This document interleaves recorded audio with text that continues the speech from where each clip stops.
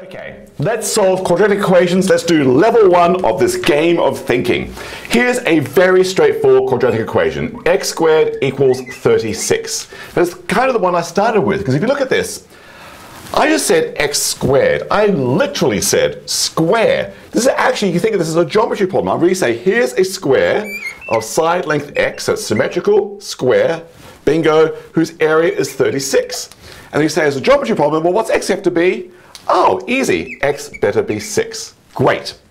Now, that's if I'm being literal in my thinking about geometry. If I want the area of 36, side length better be 6, because you can't have any other types of numbers in geometry. It has to be positive numbers. But if I think of this as an arithmetic problem, then actually there's a second solution to this one in arithmetic. Or it could be x could be negative 6. I know it doesn't make sense for geometry, but in this picture would still represent arithmetic truth. Negative 6 times negative 6 would be area 36. Bit weird in geometry, but let's not be locked into geometry now. Let's say our pictures are going to speak truth about arithmetic, in which case we won't be literal, we'll allow negative side lengths, we'll allow negative areas, because they'll still speak arithmetic truth. So bingo, so we've done it. There's our very first quadratic equation, and we see it actually has one solution with regard to geometry, but in general, with regard to arithmetic, you can be a little bit more open and say it has two solutions, 6 or negative 6. That's level 1, piece of cake. Let's do another one. Suppose I asked us to solve p squared equals 100. You'd say, no worries. P could either be 100 or it could be the negative version, negative 100. Well, 10, silly me. P could be 10 or negative 10. A number squared is 100, P better be 10 or it could be negative 10 if we're going to arithmetic. Piece of cake, something squared is 100. Numbers don't need to be nice. What if I asked us to solve w squared is 17 in level 1? 17 is awkward, but okay, something squared is 17, so w better be the square root of 17, or it could be the negative version of that square root, negative square root of 17. Piece of cake, piece of cake. That's level 1, fabulous. We're solving quadratics already. Love it. Now let's move to level 2. Okay, level 2, here it comes. Let's solve x plus 3 squared is 25. There's a level 2 problem. Okay, it's starting to look a little bit visually scary, but if I just listen to what I said, x plus 3 squared equals 25. Something squared is 25. Therefore, logic just tells me that something better be 5 or negative 5. That something, x plus 3, better be 5 or it better be negative 5. Oh, if x plus 3 is 5 or x plus 3 is negative 5, let me just subtract 3 and get x all by itself. X must be 5 take away 3 or negative 5 take away 3. Beautiful. Beautiful. That's it. Level 2. Piece of cake. What if I was asked to do, say, w minus 7 squared is 49? Can we solve that one? Why, yes. Something squared is 49. Logic tells me that something better be, what, 7 or negative 7? My something better be 7 or negative 7. If I want w all by itself, let's add 7 throughout. W is either 14 or it's 0. Lovely, lovely. Now, warning, warning. A lot of people might do this. They think, okay, let me save half a second of writing and not write the word or. A lot of people say w minus 7 is plus or minus 7. Quicker, quicker, apparently speed is important. Now let's add 7 to both sides. W must be plus or minus 14. Whoops, 14. That's the danger of writing plus or minus. No need to be in a hurry. Just write the word or and then you can see exactly what to do. Write the word or and you can see exactly what to do. Spend that half a second writing the word or and just let the logic be so crystal clear for you and for everyone that might want to read your stuff. Okay, use the word or and all will be clear. That's level 2. Now, things can still be nasty. I mean, like, not in logic, but in the numbers we use. For example, here's a unfriendly level 2 problem. Please solve 2x minus 3 squared equals 5. Okay, I can do it. I might not have as much fun, but I can do it. Something squared is 5. Ugh, awkward. All right? But that tells me my something better be the square root of 5 or the negative version of that, negative root 5. All right, great, so that's fabulous. Now let me just see if I can get x all by itself. Let me, got that minus 3 there. Let me add 3 to everything. So 2x is either root 5 plus 3, whoops, 3, or negative root 5 plus 3. By the way, a lot of people like to write their whole numbers first and their square root stuff second. They might write this as 3 minus root 5 and 3 plus root 5. It's just a style thing, whatever you like, it's all good. 2x is those things, so I guess x divided everything by 2 would be x is either, I'll do the conventional thing, 3 plus the square root of 5 over 2, or 3 minus the square root of 5 over 2. Beautiful. Not as friendly in writing it out, but in concept, straightforward. Level 2, done. Though I should point out something. We're starting to notice something. Something squared as 5 gave us 2 answers because there are 2 square roots of 5.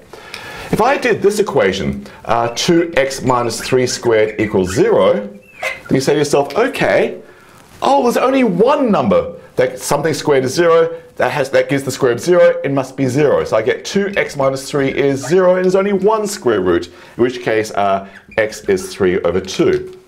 Or if I did 2x minus 3 squared equals negative 7. And then we realize, something squared being a negative answer, never going to happen. So it looks like we're starting to notice that quadratic equations could have 2 solutions. Yep. One solution if you're having equals 0, or no solutions if you're equaling a negative number. All right, that's just some observation that some curricula like to point out. Okay, I pointed it out. But now we're ready for level 3. All right, welcome to level 3, and look at it. X squared plus 6x plus 9 equals 25. Oh my goodness, level 1s and level 2, they were fine. That one looks like a whole different ball game. Whoa! I'm having an emotional reaction. This is the first step in mathematics. When you're solving a problem, step number 1 in problem solving is be human, have an emotional reaction, and acknowledge it. I'm scared. I'm scared. I'm actually scared of that one. Step 2 in problem solving. Take a deep breath and see if we can just do something. Do something with that. I mean, this looks so fundamentally different, more complicated than levels 1 and levels 2. It actually is freaking me out. But I will notice this. I am at least seeing x squared. I don't know if it's relevant, but I can at least draw my square for x squared. X squared must be from x times x. Ooh, must it be? I guess it could be 2x times a half x or 3x times a third of x. So the question is, do I like that? Well, if I'm going for symmetry, I might stick with the same numbers. Symmetry is my friend. The whole story is about symmetrical squares, symmetrical quadrangles. All right, so I'm going to do this piece, x squared, as x times x, and all is good so far. But I'm worried about going off the board. Let me just make my picture a little bit more clear. Maybe I'll do it over here. I'm going to have a square that's x squared coming from x times x. Great. But the trouble with this formula is it's got 6x in there, it's got a 9 and a 25. It's got a lot going on. So my challenge is this. Okay, obviously this picture needs a piece for 6x, a piece for 9, a piece for 25, or something like that. And I want to keep symmetry. I want to keep it to be a symmetrical square. Now there is one way I can get a piece of area 6x. I've got an x there. I could actually do this and add 6 there, and that would be 6x. That'd be great. But that makes me nervous because suddenly that's not symmetrical anymore. That's not symmetrical. Okay, I've got a problem. I've got a problem. So I'm going to go for a walk, and I'll come back in a couple of hours and see if something comes to my brain what to do. Though you don't want to watch me for a couple of hours on a blank screen, let me actually show you what flash of insight comes to one. You might eventually think, okay, if I want to preserve symmetry, let's add this area of 6x in a symmetrical way. Let's split into 2 parts. Let's do an area of 3x over here and an area of 3x down here. So then I've got a side, something times x makes 3x, that must be a side of 3. And this side times x must be 3x, makes 3x, that must be 3 as well. There's the area of 6x in my picture, and I've kept it symmetrical. And look what's there, look what's irresistible right now. I can't help but want to complete the picture of the square, and this piece here must be 3 times 3 is 9, and look what magic happened, that was 9. We completed the square. So actually, I look at this and I see x squared and 3x and 3x, 6x plus 9, all that is really an x plus 3 times an x plus 3 as a square. This picture is saying I've got x plus 3 as a square is x squared plus 6x plus 9, and I've been told that is area 25. This is actually a level 2 problem in disguise. Because now I can solve this. Something squared is 25. My something better be 5 or negative 5. Subtract 3 throughout.